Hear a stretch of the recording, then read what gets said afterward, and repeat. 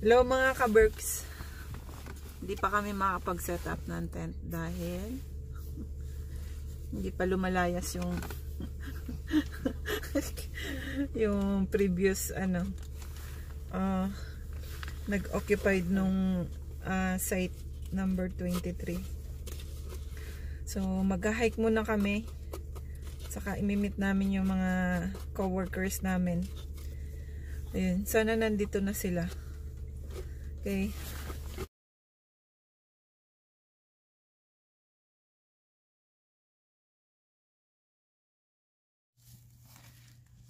Good morning mga ka-berks. Maaga kami nagising. Hindi dahil mag-hike kami, kundi dahil di makatulog sa sakit ng katawan. Tayong lahat. So, nagsiga muna kami. Magluluto kami. Saka mainitan ng katawan. Nakapag-breakfast na. So, kagabi, ginabi na kaming nakarating. So, nangapa kami sa dilim na pag-set up ng tent. Dahil, as usual, lagi may nakakalimutan pag magka-camp. Kaya mahirap pag yung gamit hindi naka-permanent. Kailangan isipin mo ang mga lahat ng bibit-bitin.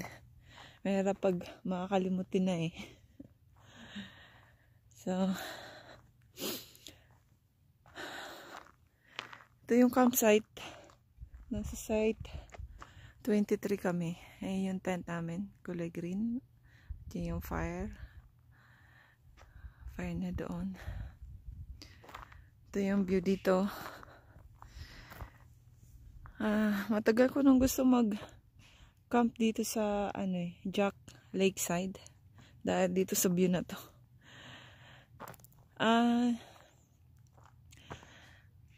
Pag-usapan muna natin yung positive nito.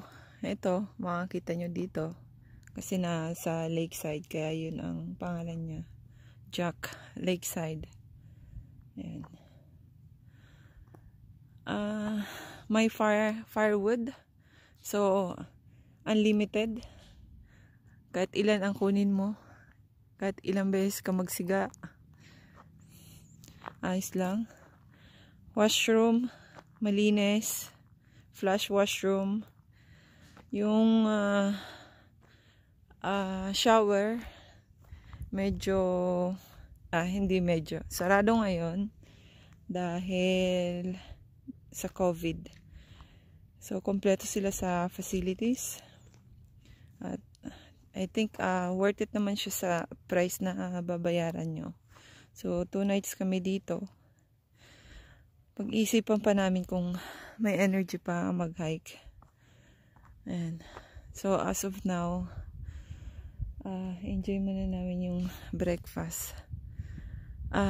Negative nito, depende na to sa experience nyo during that day. Kagabi, dahil itong kinuha namin walk-in tent. So, yung sasakyan nakapark sa parking lot, hindi siya sa site mismo. Hindi katulad ng ibang campground na ipapasok nyo yung sasakyan doon mismo sa site.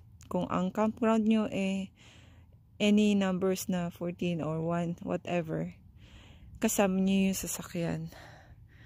Ang walk-in tent, siguro ipakita ko sa inyo para may idea kayo. View. So, ito yung tent. So, walkable naman dun sa Lakeside. Ayan. So, yung parking,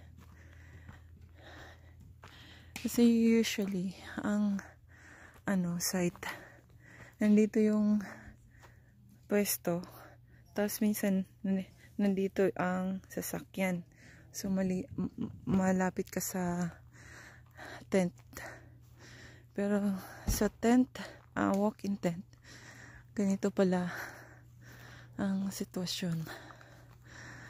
So, nandito ang parking lot. Ayan. Parking lot.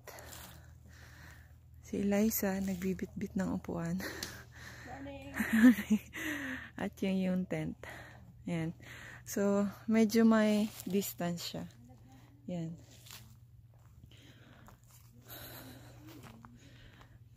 Tapos, kagabi pa, ayaw ko ba naman, dahil nga walk-in tent, yung mga tao, walang mga pakialam sa mga natutulog. Padaan-daan sila doon sa ulunan namin. Tapos yung mga sasakyan, parang 100 times sinara. Bukas sara. Nakakainis. Parang they're not observing about yung mga natutulog na nagpapahinga. Ayun. Yun lang naman ang negative. So, silipin natin to kung ano. Kitchen. Kaso sarado siya. Yan. So, yun lang na. Ayun si Eleanor. Nag-washroom siya. Say hi! Good morning. So, galing siya sa washroom. So, lahat naman ng washroom may distance talaga sa sa site. Lalakarin talaga. So, yun. So, yung additional information mga kaberks, sa website nyo na i-research. Inaano ko lang yung experience namin, sinishare ko. At yung makukuha nyo na tip. Ayan. Okay, mga kaberks. Mamaya ulit.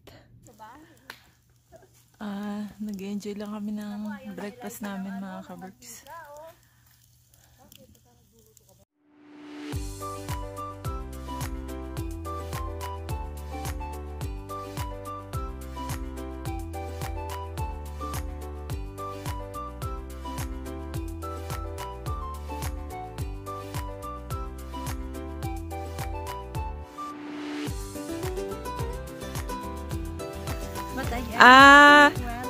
Teka lang. Mayroon po kaming guest dito na gusto sana mag-hotel. Kaso po, wala siyang choice dahil yung driver niya ay gusto mag-tent. So, tatanungin ko siya kung worth it ba yung pagka-camp niya. Yes, it's worth it, but you have to be ready. Like, you have to be like, you have the mat and sleeping bag, everything, so that you will have very comfortable. and comfortable. I did not really have a good sleep because I don't have a mat. It's so ano ba yun? Pain Body. in the back. Ayun. Yun. Dapat ready ka. Everything is there. And kasi after a long hike, you have to rest because you're gonna hike again today. Okay. Next day. Yeah. Lang.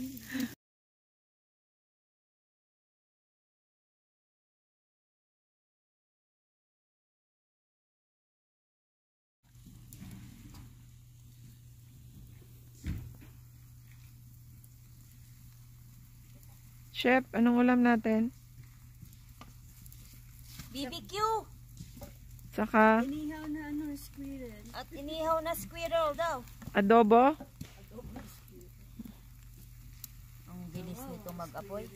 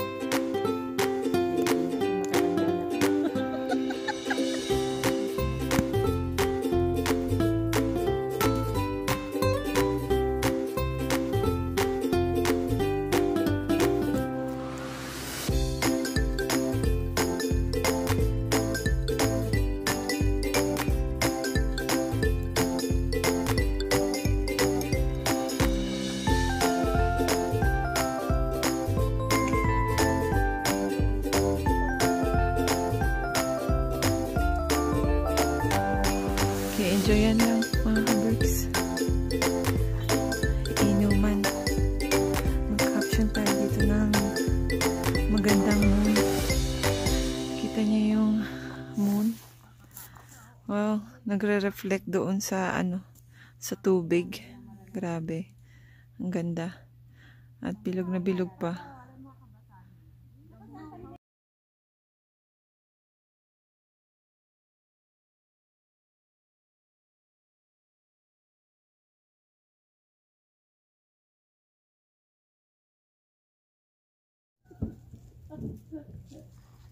Good morning mga ka-berks. Another day. Pero today, last day na. Uwian na. So, nagpe-prepare na kami ng breakfast. Kagabi medyo malamig. Malamig ako. Punta natin ulit yung lake.